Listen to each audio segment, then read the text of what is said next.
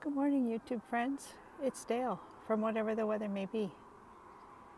I decided to take a little walk, a different walk home from my little post office job this morning. And the first thing that I came across was this little monument here. This is in front of our Legion. I've walked by it a million times and never even really noticed it was there. So it has the dates of the Great Wars and the names of the fallen comrades from this district. I recognize quite a few names on this list. It's very nice. So I'm just going to take a different walk home. There's our municipality building. I apologize, the sun's quite bright. Over here is our museum. And I'll just walk this way for a minute. The museum is the old train station in front of the grain elevator, as well as a school.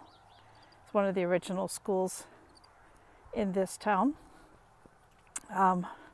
It was my intention to take my camera through here this year and go through the museum, share it with you, but I didn't get around to it, so next year. The museum is only open in the summertime from May to September, or actually May till August.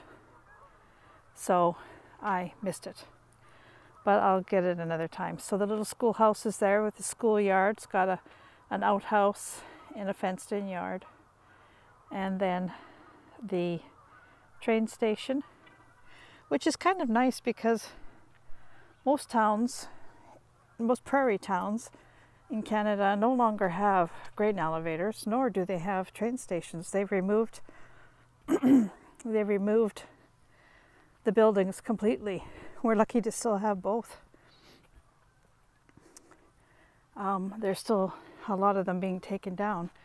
They become a terrible fire hazard. The grain elevators do when they get older and not being used, because of course there still is remnants of grain and things like that, and the buildings get old. So, oops, I just fell on my face.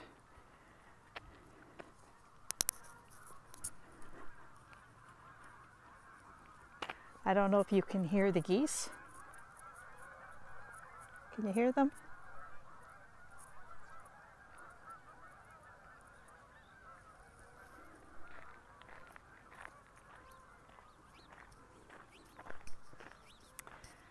They are coming in every day, every morning from the north. We have a water treatment lagoon over there. And they're in there by the millions. And as the season continues, it gets deafening over there. There are some residential area. There's a little residential area, not that far actually, from that lagoon. And people who live there are bombarded with the noise in spring and fall. But of course in fall, the geese have it quite well actually, because they're in the fields eating bits of grain that are left over from harvest. You know, the machines don't get every little last kernel. So you'll be driving past a field and it'll be covered with geese feeding on the grain, which is nice. And then they fly over here to the water source at the lagoon, or a lake, or a river, whatever they find, but for us it's the little lagoon.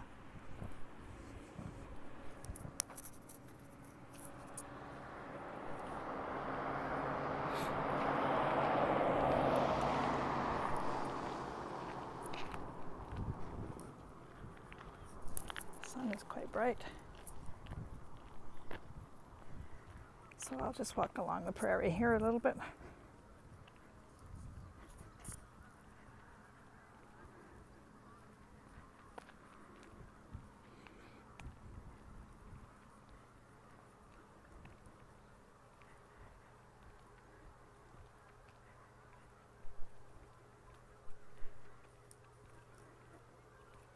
It's a beautiful morning. We've had very hot, humid weather the last couple of days, and late yesterday we had some storms and it cooled down just beautiful. So now it's like it should be. It's a little humid, but much cooler today. Much cooler, and the sun's shining, which is a nice thing. We had a lot of fog the last 3 days in the morning, and that's, I guess, because of the humidity. We didn't really have a lot of rain, we just had a lot of humidity. But fall is supposed to be cooler. Oh, there's the moon up there. Now the leaves are starting to turn here, some more than others. I'll be going over to the Fletcher Park with my photography camera and see if I can get some nice fall pictures this year. I got some nice ones last year, but you can see the color starting to show up. So pretty. I love this time of year. This is my favorite time of the year, and I think most people would say that as well. Fall is just beautiful. Oh, these geese are loud, and we're getting further away from them. They're getting louder. I'm just gonna go down this street here.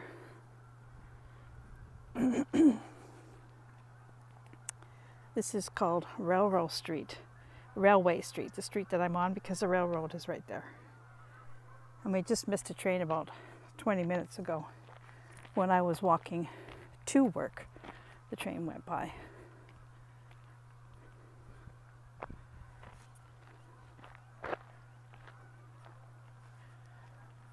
It feels so nice to be walking. I haven't done much walking this summer. I mean, I've walked, but I haven't gone for my really long walks because myself and the heat do not agree to get along. I get very overheated very quickly. So now I can start going for my long walks again in the mornings, which I love. Somebody's little tractor over there. There's a pretty tree.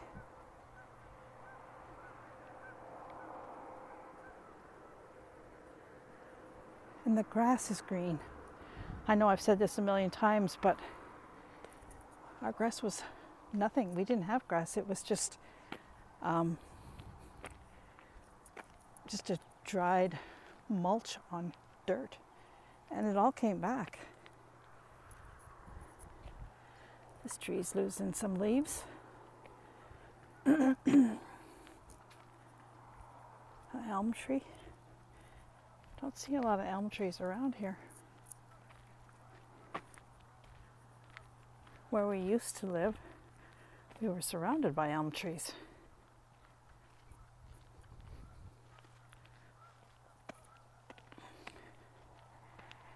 So I'm getting very excited for next Monday.